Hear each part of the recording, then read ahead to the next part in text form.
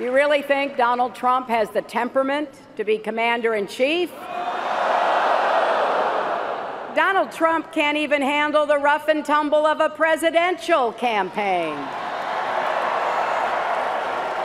He loses his cool at the slightest provocation. When he's gotten a tough question from a reporter, when he's challenged in a debate, when he sees a protester at a rally.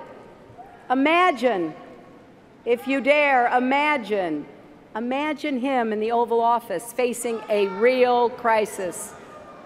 A man you can bait with a tweet is not a man we can trust with nuclear weapons.